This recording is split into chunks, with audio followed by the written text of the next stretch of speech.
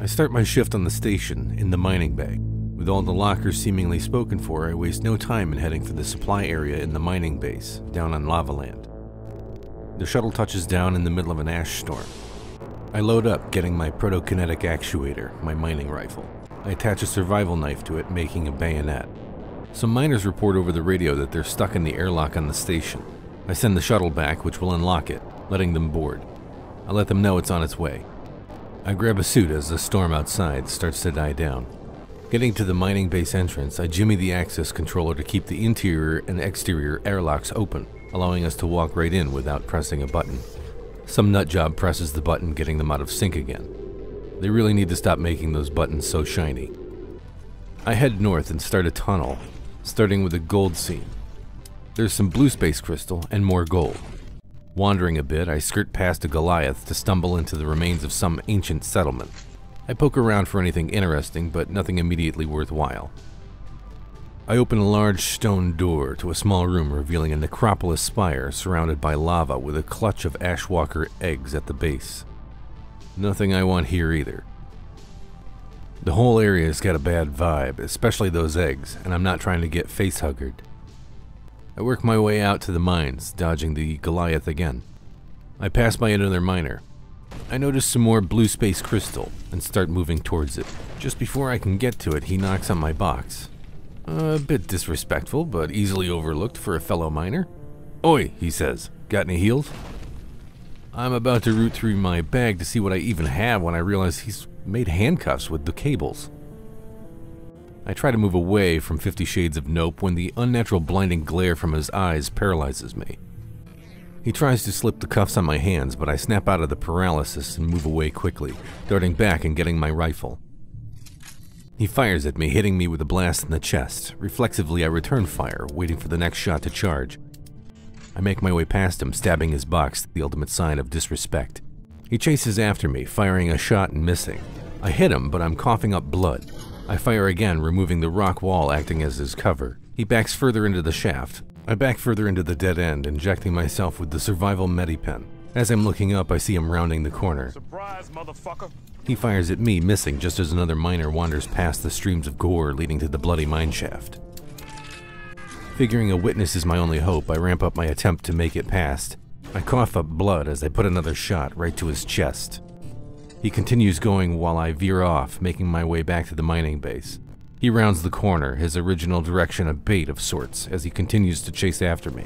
I stand up, naming my attacker over the radio. He fires wildly. I stab a few more times before I collapse. Another miner watches, asking, "What the hell?"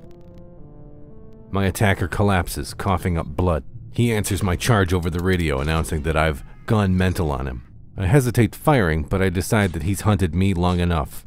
The other miner shouts, "Hey," as if to break up a simple bar fight. Darkness surrounds me.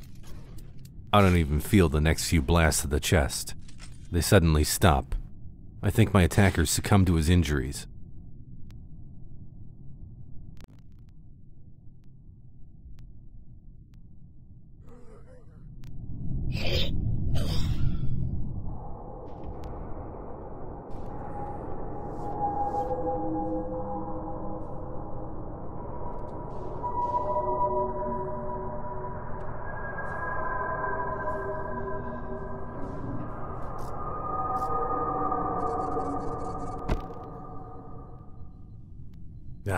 Reborn. I think they made a clone of me and gave me all its organs. There was something about a cowboy hat. Although there's some obvious imperfections to the process. I'm blind and uncontrollably shouting random obscene phrases. They give me a pill, who knows what it could be. But it cures my blindness and I can think clearly again. I thank them and oh, it looks like I have a visitor. A security officer waiting in the shadows of Medbay, with all the professional courtesy of a mother using one's full name, his honeyed tongue asking if I'd mind answering a few questions. Sure, I agree. Playing cool, knowing my bayonet was just stuck deep in another miner's chest. They know my name after all, I'm in the system. The only way out of this is throwing everything away and becoming Giggles the Clown living on a beach somewhere. What happened on Lava Land between me and the guy? I tell him. The guy who attacked me asked me about medicine, and when I was distracted, rummaging through my bag, he tried to tie me up and shoot me. classic contemporary alleyway love story, adapted for 2 minors in a mine shaft. That is, 2 adult minors, both consenting to homicide and self-defense, give or take. The sec officer snaps his fingers. With that, he announces in his radio that the guy's a confirmed murderer. Just interviewed the victim, he says. Okay. Yeah, I am the victim. Right, he confirms. That's all we needed to hear. So that wasn't so much a few questions as one. Glad I could help, I mention, figuring I don't want to ruin a good understanding with too much detail. I make my way back towards mining, where I'll probably die to one of the other hazards besides fellow miners whose eyes light up. I announce over the radio my appreciation for them hauling me out of harm's way. I take a quick shower before realizing a guy in a mech suit is watching me. I get out when they pass by. Hey man, you want me to keep showering? I'm gonna need to see some money. Feeling a little vulnerable, man versus machine and all, I give the mecha suit guy a wide berth. He moves closer, asking, "So what happened earlier?" I summarize it for him. Dude went crazy, tried to handcuff me, and then attacked me. After another awkward pause, he just says, "Huh, weird." Yeah, fucking Tuesdays, right? I feel like I haven't convinced them. Saying dude went crazy is a little kitsch shorthand that we know at least one guilty person has already used. I follow it up with, yeah, which was odd because I was just mining along, adding that he was an absolute stranger to me. The guy mentions it's probably just because I was alone, and that I was lucky it happened so close to the mining base instead of the ass end of nowhere, where our bodies wouldn't have been found. I let them know I came to that conclusion as well. They agree, and I take leave to go find my gun. It doesn't take long for me to realize my gun's not here. I stumble around the gore and viscera for a moment before returning to the mining base. I'll just have to get another one. An ash storm starts on the horizon, just as I'm getting to the base. On my way into the resupply, I see what looks like my gun stashed in the corner. How did that even get here? I shower the blood off of it as another miner passes by, setting his rifle down to snack on some cactus fruit while we wait for the ash storm to clear. I go and get the wooden crate I'd been loading ore into.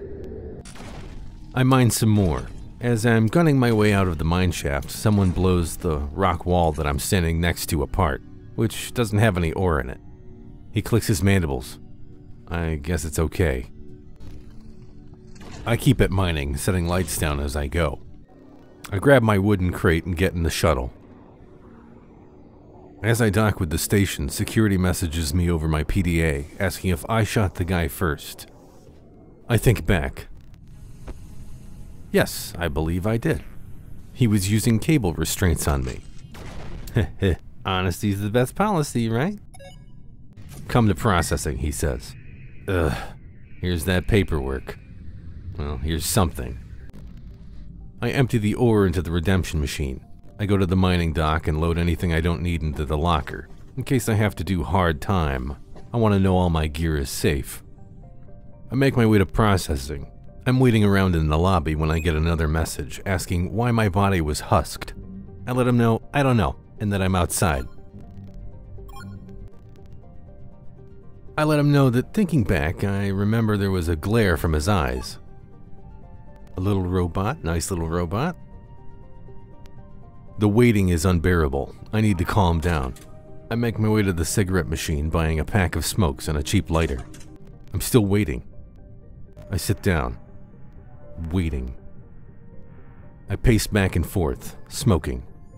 The clown goes past. He's probably got an office here. I review my conversation.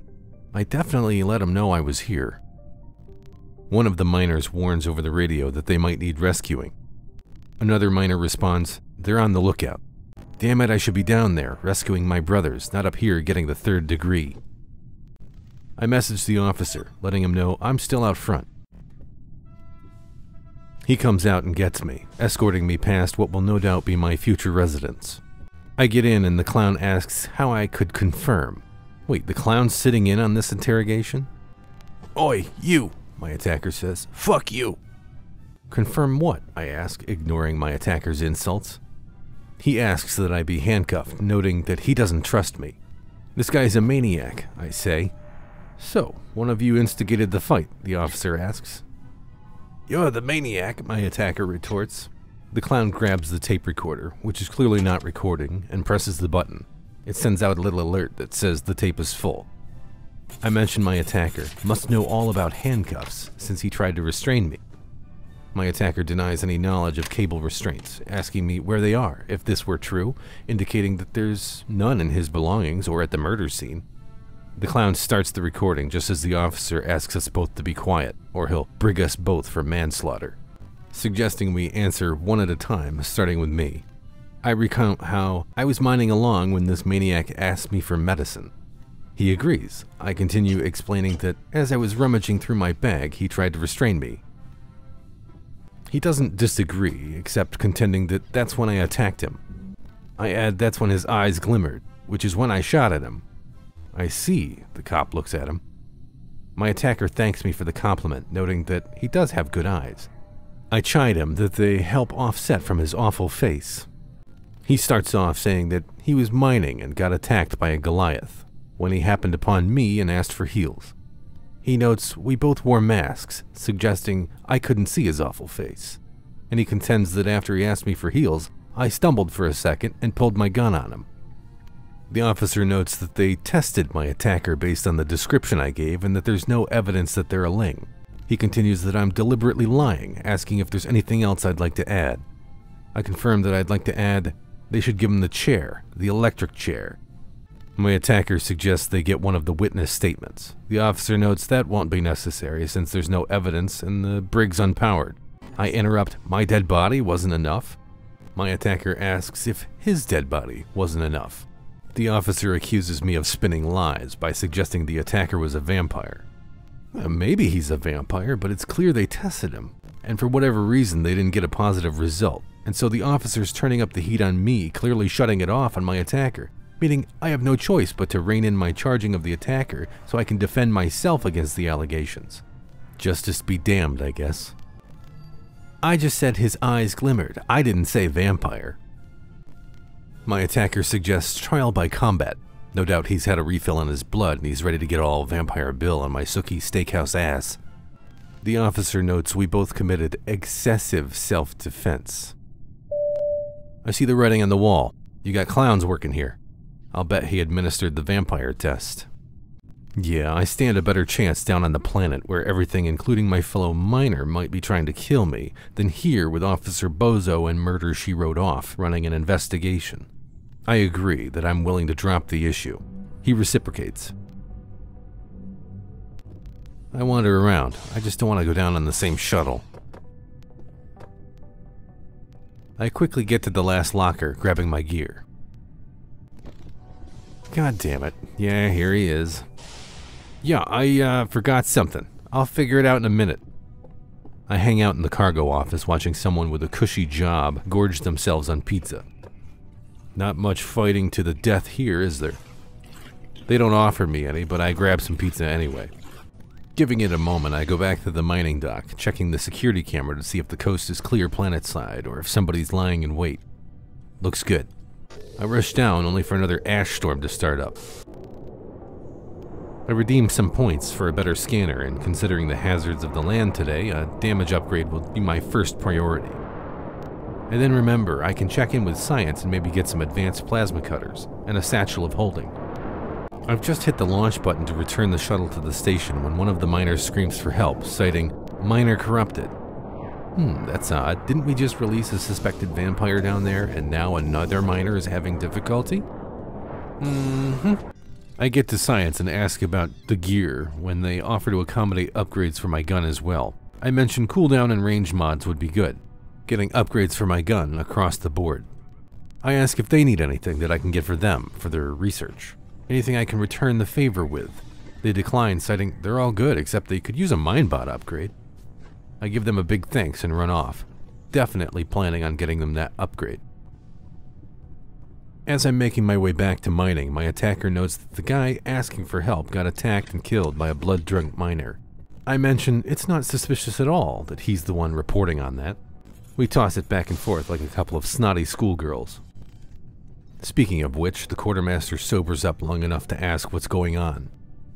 I decide to skedaddle back to the safety of the lava-infested pits of hell, when, as I'm stepping foot on the shuttle, it tears away from the dock, taking off towards the planet. That means someone's coming up. It also means I'm stuck in the airlock. Thinking fast, I duck into a locker, hoping to avoid being seen by the only miner alive to be coming up. A miner, if you will. The shuttle returns. I watch through the slits in the locker door, waiting for them to pass by.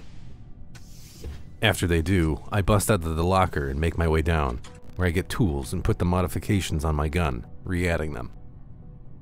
I put on the cool mining shades, grab another GPS, deciding to leave the name anonymous. I happen upon another GPS, picking it up. It's my old one. It looks like my attacker doesn't actually even have a GPS. I fix that. I rename it to my attacker's name and leave it where I found it. That'll confuse them. I do some mining. Wait, is that a beach? Down here on this hellhole? Maybe I could have started another life.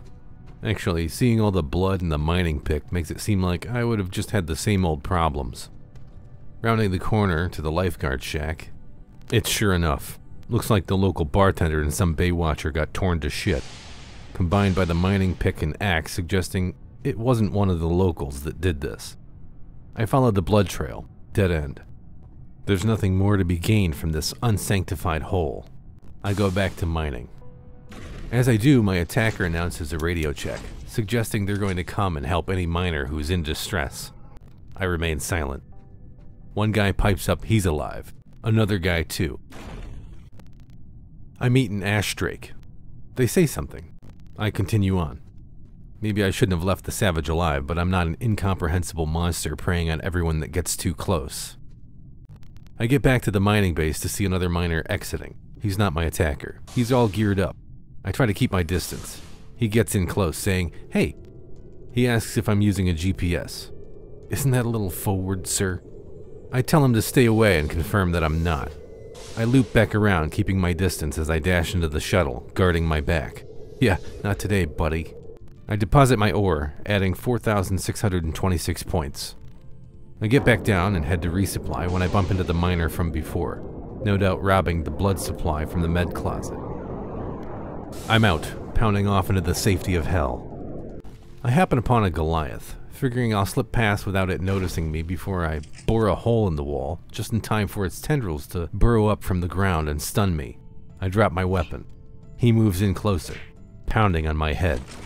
I snap out of the paralysis, quickly grabbing my rifle. I run out of its reach, past its tentacles that explode up through the ground. I fire at it, hitting it in the chest. Blood drips from my hand. I use my knife to pry off its armored plates, which I add to my suit. It's not much, but it'll protect me a bit. I grab my plasma cutter and keep moving in the direction of the mining base. I get to the mysterious remains of a birthday party, including untouched still-burning candles on a cake and unopened boxes of pizza. I get to the mining base, make my way up to the station where there's another party going on, outside the quartermaster's office. I deliver my ore, claiming the 6,219 points, bringing me to a total of 11,490. I get to the hospital and let the doctor know I hurt my hand. They heal my hand and head up, slipping me the beneficial healing virus. I give my thanks as they rush off to somewhere. I head out and leave when the doctor chases after me a bit. I play hard to get because why does everyone have to be right next to me all the time to tell me something? The doctor makes no effort to indicate I need something. What? I ask. Low blood. She pops 2 20-unit pills in my mouth. Irony. I get some boots from the vending machine. I get down to the surface when I remember the mind bot for science. I purchase one from the vending machine and get back up to the station. On the way through, someone's mopped the floor, which I slip on, despite the signs to walk, which they gleefully point to. I get to the main hall where I pass the janitor slapping a giant spider with a fly swatter. I take it for a threat despite it maybe not being one. I pitch in the spider's destruction. I note that it wasn't a terror spider, suggesting it was a friendly one created by our xenobiologists, but really, if you're born as a giant spider and you're not a terror spider, then honestly, we really just did you a favor. I plop the Mindbot AI on the science desk, pointing to it. Someone says thanks, but I don't know if they're talking to me. I get down to the planet when a fellow miner yells out for a medic. I unbuckle and help them in before launching the shuttle back. I grab them and take them to medbay. I spend my points on space cash. 6,000 points equaling 3,000 space bucks. Finally enough for a little nest egg, some money to cover my risky out-of-the-money puts on too-big-to-fail space corporations. I get to the station where I deposit the money in my account. The crew transfer shuttle has been booked. I wander out of the mining base without realizing the storm's brewing until the burning ash is singeing my face. I pop another shelter and wait it out. I use a survival medipen. I mine a bit until the emergency shuttle docks. The crew transfer shuttle has docked with the station. I get back up to the station, making my way to the emergency pods. I slip past the doctor who's waiting for the launch. They slip past me, moving me to the rear. Yeah, you better drive, I say, realizing it's going out over the radio. Looks like someone set the intercom here to a hot mic. The surgeon asks me how my day was. I ask if this is going to turn out ironic, if they're all topped up blood-wise. They respond they're fantastic, and that they killed 2 patients and dismembered another. I lament it's probably why they call it practice. I accidentally shoot the surgeon with my PKA. I apologize and they say, oh, it's no problem, they just got shot a few seconds ago by an abductor. Well, you had an interesting shift. Me too. The shuttle docks, the end of a long, interesting shift.